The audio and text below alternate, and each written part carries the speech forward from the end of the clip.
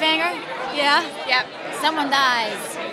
We can't tell you who. You are always in danger in Shondaland. You were not nervous, don't lie. You never know. She's never won on the call. She Stop definitely it. wasn't nervous. You just never know. Again. I like that all of us, like even me and Barrett, because the audience doesn't necessarily know. Like they're like, oh, you're on the safe floor. You're fine. I'm like, no one is safe. No one is safe.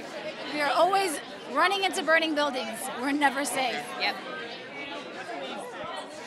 Ooh, what can we Drama, more drama. Action. Lots of character development. You're going to see a lot of all the characters pass, which I think the audience is really excited to see where we all came from. Yep. And we're actually really excited for that. We keep kind of watching our characters unravel. Right, as and we how keep they getting got scripts. to where they are now. How we became friends. How we became friends. Yeah. Shondaland is very good at not letting us know anything. Oh, yeah. And then we get to set and they're like, oh, so this is happening today. Yeah. Like how many times have we had scenes where they're like, oh, today you're actually doing a shower scene where you're walking out a towel and this is happening. So we have to constantly be ready. Yes.